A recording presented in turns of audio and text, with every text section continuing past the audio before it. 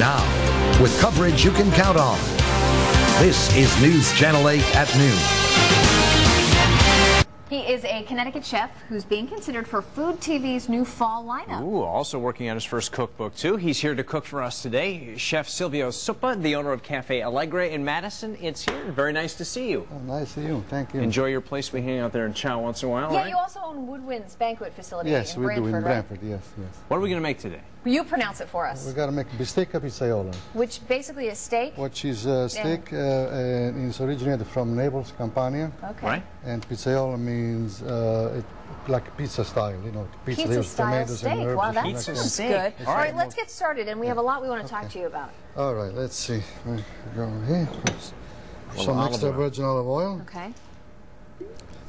I knew we'd get to some olive oil at some point here today, right? And garlic. That's Yeah. my second bet, too. We'll have some garlic. Now, for years, you owned Delmonico's on Worcester Street in New We Haven, owned right? Delmonico Street for 25 years.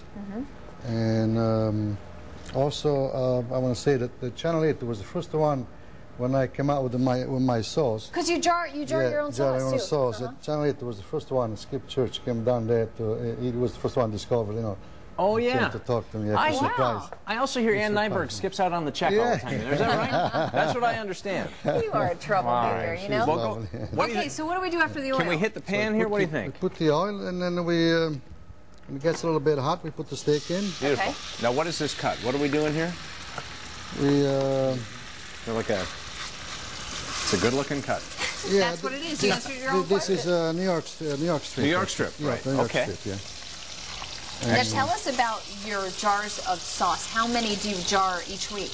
Probably every time that we jar like maybe 400 or 500 at a time. Okay. And we do maybe once, twice a month. Right. For now, but it's getting bigger and bigger.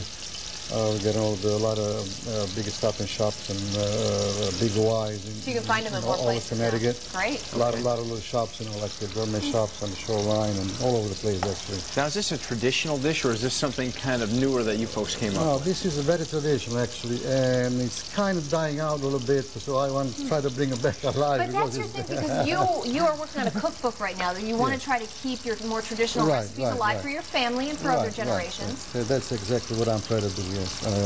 Try to bring that back, and I want to try to do the book, so someday that I retire, I'm going, you know, so I'll leave something that people go buy, you know. I got you. Keep that alive. So we're searing this or cooking it on both sides? Yes, we're cooking on both sides. Got about a minute and a half left. Time goes quickly here when we're doing this on the show. But so we cook that up. What's our next step? What do we do? We put some garlic in. The garlic actually. Wow. We He don't doesn't chop. even need a garlic press. You missed it. He just did it right with his hands. You don't chop with the garlic. You just mash the garlic freshly. Right. Keep all the flavor in it. That's right. So we put that in there. Okay. You were right about the garlic. Yeah. So Told you. a little salt and I should pepper. have bet on A it. little salt and pepper. Salt and pepper. Smells good already. And then what kind of pasta do you have cooking up in We here? have a spaghetti in there. Actually, that's like little bones you get. When you make steak pizzaiola, you get a delicious sauce you don't want to waste. See that. So, So you just put capers and what else in you just there? got to be careful. Put away from the fire.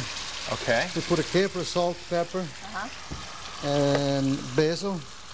Fresh basil, fresh parsley. Some This canned all, tomatoes? all comes together. And these are special tomatoes. These are pomodorini.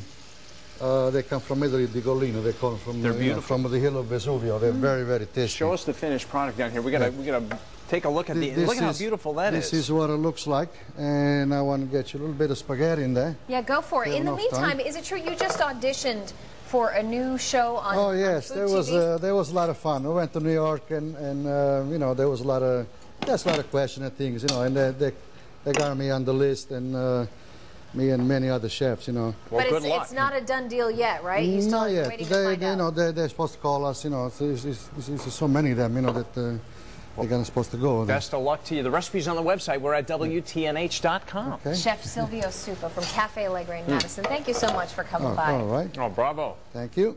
I may have to have more. And we'll be right back here on News Channel 8 at noon. Dr. Mo, another check on your forecast. Stay with us.